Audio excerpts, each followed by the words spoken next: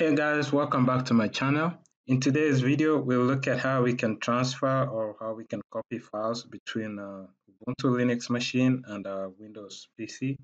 Now I'm logged into my Ubuntu machine right here. What we'll be doing is we'll be using an application called FileZilla. So the app is what we'll use to do the transfer. It's going to act as a client on my Windows PC, and the Ubuntu machine is going to act like a server. Let's go ahead and download the FileZilla. So we need to go to filezilla-project.org, and then we need to download the client. Like I said, we need the client. We don't need the server. So click on that and then click on that. Once you get this pop-up window, shows us 4 options. The last 2 right here, FileZilla Pro, these are paid versions. If you click on this, you'll see that it shows you the price. So we don't want this. We need the free version. And what we're looking for is the SFTP, which is going to ensure that we transfer the file securely. We don't want to use the standard FTP because this one is not secure.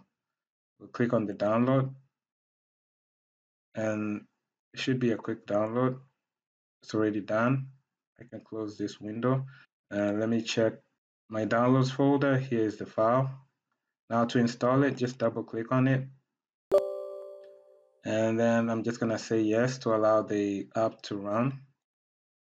And I'm going to click agree here. Let me minimize this. Here I'm going to accept. Click next. And I'm going to click next. Next. Next. And then I'm going to accept the destination folder. I'm going to click next. Install. So it should be a quick install. And it's done. Click on finish. And let me open FileZilla. This is it right here. Now, as you can see at the top, we'll need the host information. That's the IP address. If you hover your mouse over that box, it tells you what information you need to input. So it says enter the address of the server, which is going to be the IP for Ubuntu. There's other information you can put in here. You can read through that.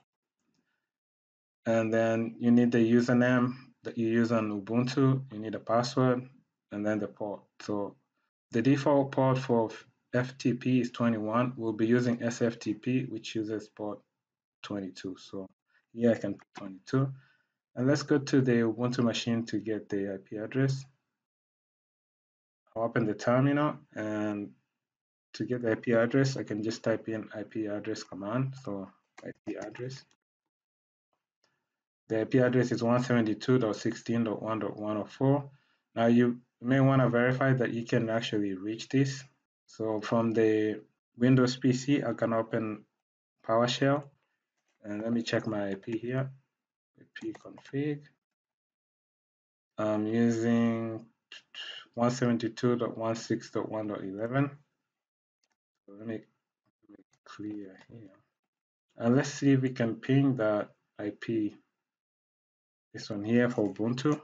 Let's do ping 172.168.1.104. And sure enough, we are able to ping it. That means it's reachable. So these two devices are on the same local network or on the same subnet. Now that we verified we can reach it, let's finish the information on the client. So this is the FileZilla client here. I'm going to put the IP that we saw, 172.168.1.104. Username is going to be using Eno. I'll put in the password here. And now I can click on Quick Connect. And I'm getting a pop-up window, unknown host key. So it's asking if I trust this host. I'm going to say yes, always trust this host. I'll click OK. And I got an access denied, authentication failed, critical error, could not connect to server.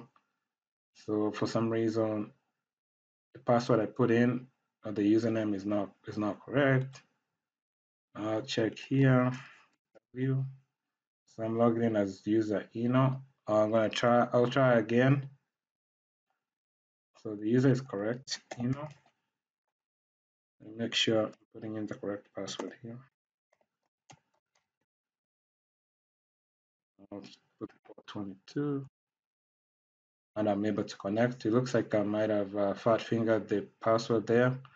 And now once we connect, you can see that we have the directories or the folders on my local Windows PC.